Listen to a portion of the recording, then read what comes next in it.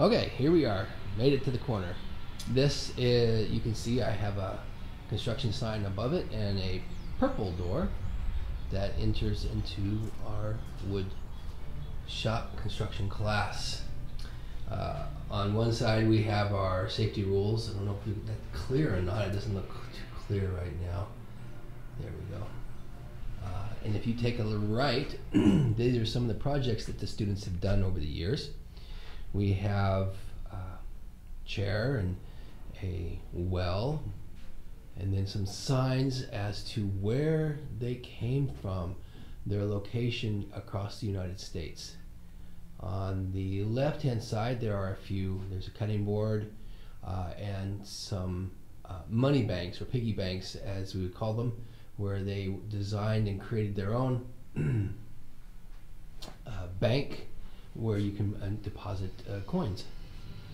Taking a left from outside the door, we come into our classroom, and it's a little dark. Let me turn the light on. So the classroom's not very big, and that's designed purposely because I'd prefer us to be out in the shop building stuff. So we have plenty of magazines to look through, some classic tools.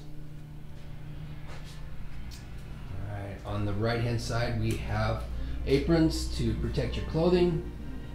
There are safety glasses right over here, and then there's my office, which is kind of a mess today. And coming through into our work area. So on the right we have clamps, plenty of clamps. Never have too many clamps. There's some ear protection hanging out right here.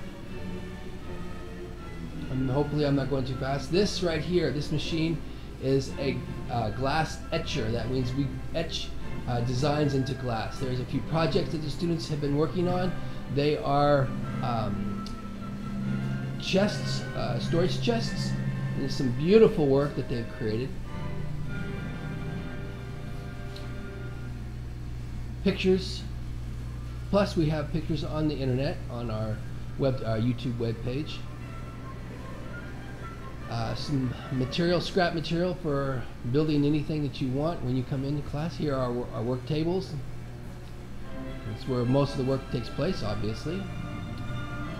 Storage right here contains sanders, screw guns, sanding paper, glues, and a variety of other tools. Right there is the entrance to the restroom. There's a washout area right there. So that's the quick view of here's a toilet here so that we can teach basic plumbing. First aid station. Heading into the work area, the machine area, we have our safety glasses required sign. Right there in front of us is the fish bowl. I call it the fish bowl, or we do anyway, because it's a big piece of acrylic room with you can always see in there, and we have all of our stains and paints that we do so when you're doing your finished work on your projects, that you can keep it clean from the dust out here, and the smells go inside and get pulled out of the room. Right here is an older table saw, Delta. There's a large fan stored right here currently. A CNC machine. There's a planer that's just been placed there for right now. Some material that students were working with. Here's our saw stop. It's an excellent table saw. Best one to be using, especially in a classroom setting. Right there is a project, or two projects, that we'll potentially be looking at in the future. There's a forklift so that the students can learn how to drive and operate a forklift. A couple of band saws in the back. Over there will be that's a vacuum system that's been brought in. We'll be setting that up.